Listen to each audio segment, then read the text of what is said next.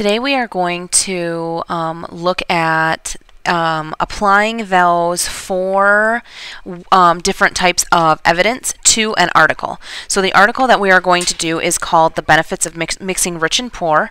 It is by David Kerp. It was published, printed in May of 2010. May 10th of 2014, and it was an article that appeared in a series about inequality. So this is an article on inequalities in America. So I'm going to read, we're going to I'm going to mark out the claim, the topic, the claim, and then the evidence and the types of evidence. So we're going to start. Whenever President Obama proposes a major federal investment in early education, as he did in his two most recent State of the Union addresses, critics have a two-word repost: Head Start. Researchers have long cast doubt on that program's effectiveness.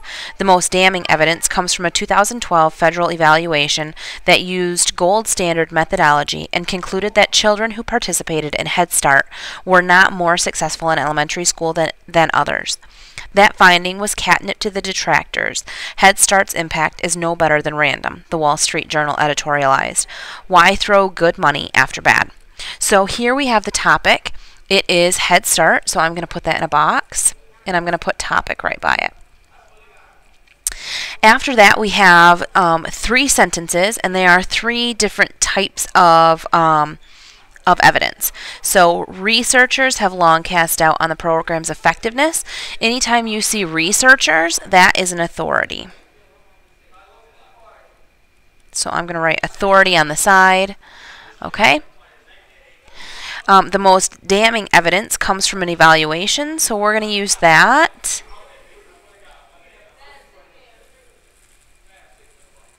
Is an example of how Head Start is not effective. Okay. And then the very last one, what the Wall Street Journal said, is another example. But headlines can also be an emotional appeal.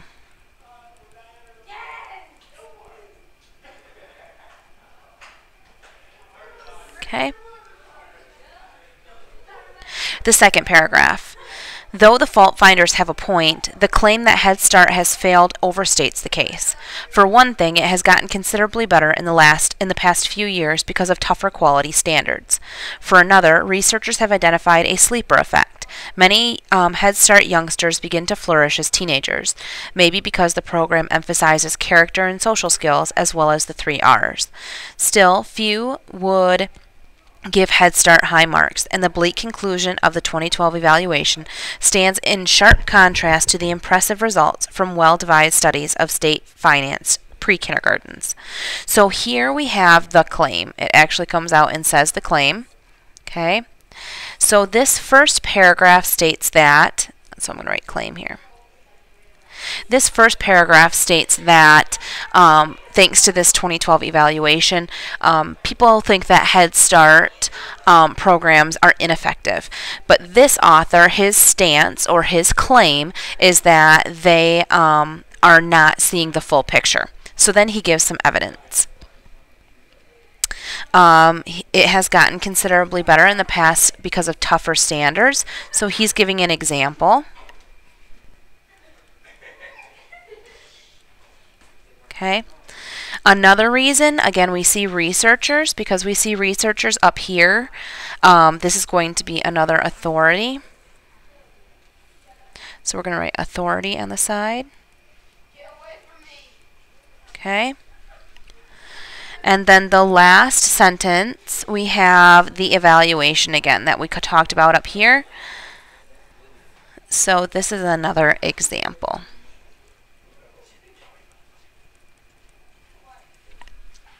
Okay. So we're going to look at the third paragraph now. Head Start, a survivor of President Lyndon B. Johnson's war on poverty, enrolls only poor kids. That's a big part of the problem. As the adage goes, programs for the poor often become poor programs. Whether it's health care, compare the trajectories of Medicare for those 65 and older of all incomes and Medicaid only for the poor. Education or housing, the sorry truth is that we don't like subsidizing them. Head Start is no exception. It has been perpetually underfunded, never able to enroll more than half of eligible children or pay its teachers a decent wage. Okay, so we have an emotional appeal here that Head Start only enrolls poor kids. So then we see that that is one of the problems, because programs that service the poor are most often underfunded. After that, we see an example, but this example has some facts. So we're going to put facts on this side. Okay, so we are comparing Medicaid and Medicare. And then lastly, we see Head Start is no exception. It's perpetually underfunded, and kids who need it can't get in it because only about half go, and then they can't pay decent teachers. So this is another emotional appeal. So we're going to put emotion. Okay.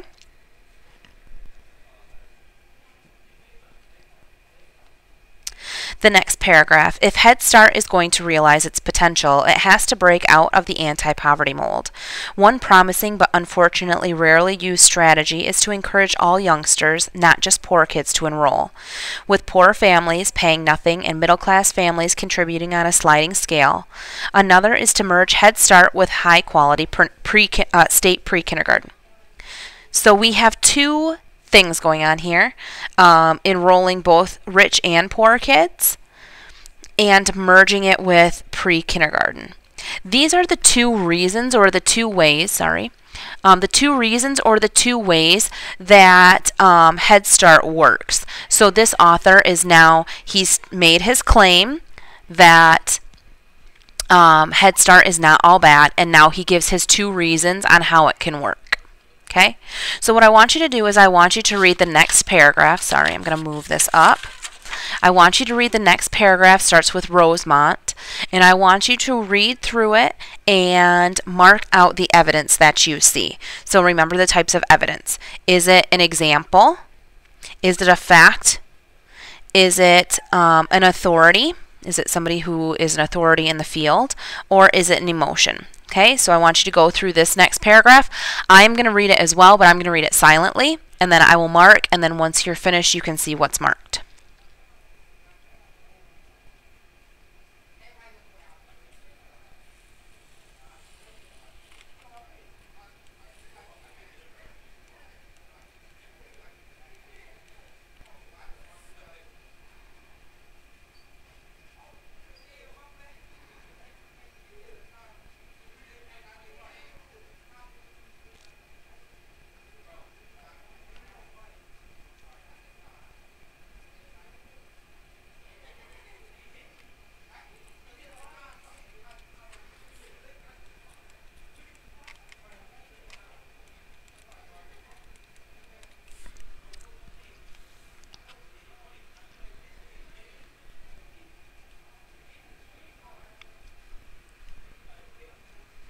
Okay, so the paragraph above, we had our two reasons.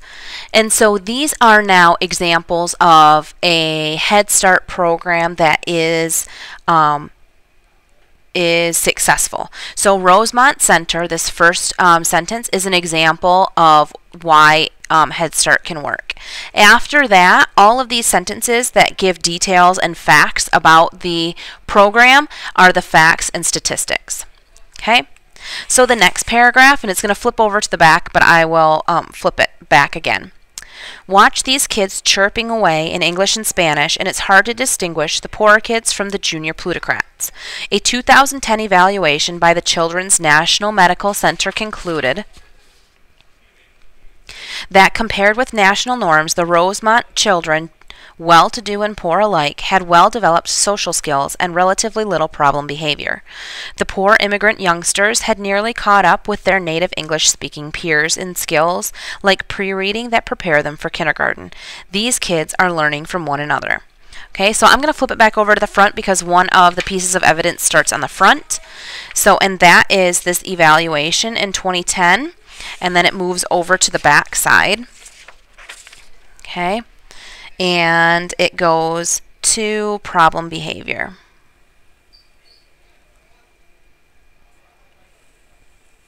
Okay, and this is an example. Okay.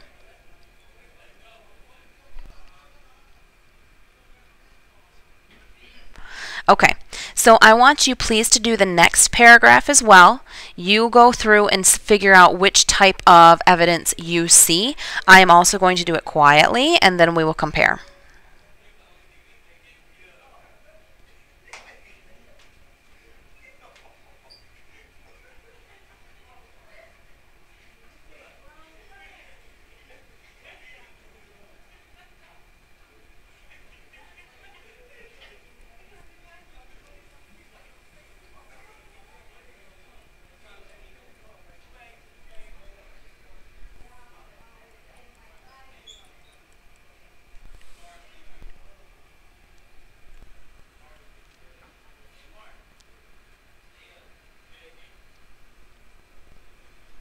Okay, so this one has decades of research, and remember when we had researchers, they were the authorities, but when we talk about research, this is facts.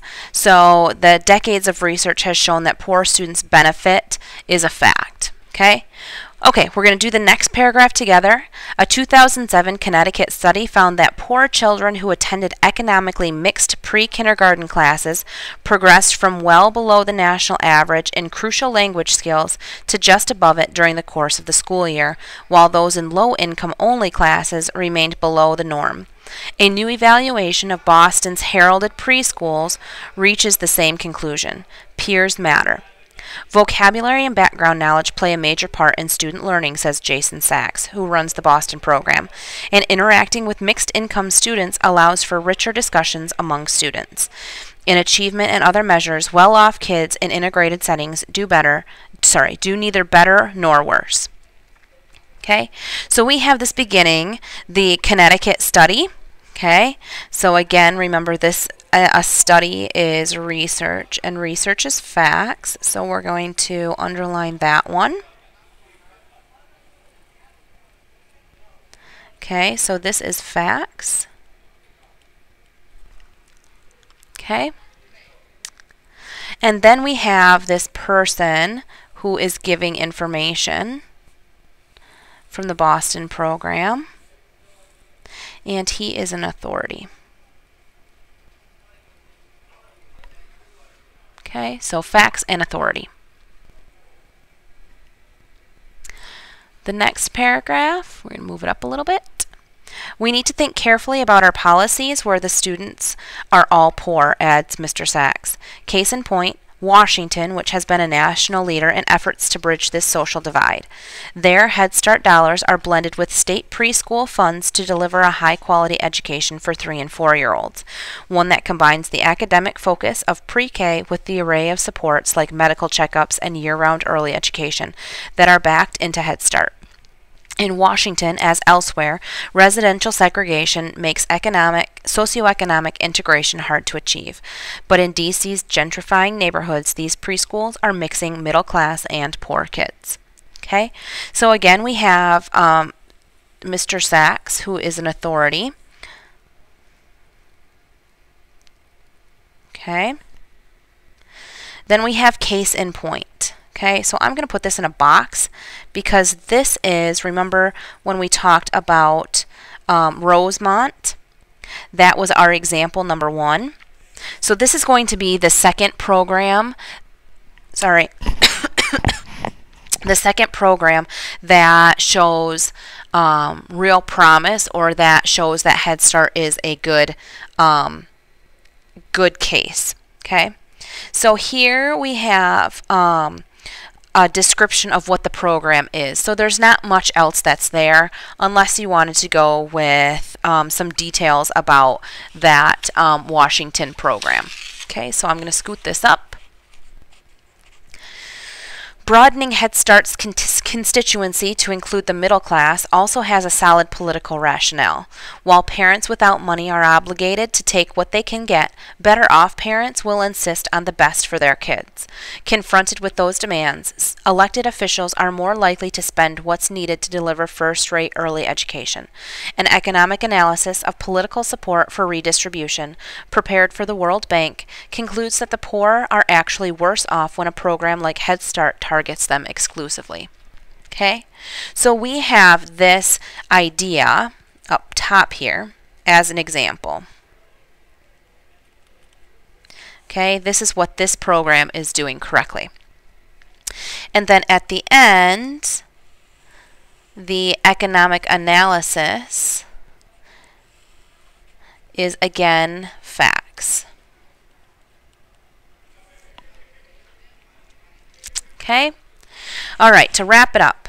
For the better part of 2 centuries, public education, available to all and equal for all, has been a bedrock American principle. Imagine the outrage if a school district created pauper classes for first graders. Why should preschoolers be treated differently? So here, this is an appeal to emotion. This is trying to make people feel that it is unequal. Okay? So what you're going to do next is you're going to go to the next article and you're going to do the exact same thing. You're going to read through it and you're going to identify the 4 types. You're going to identify the claim, and then you're going to identify the 4 types of evidence that is used in that article as well. That should be the next assignment in the Schoology Schoology site.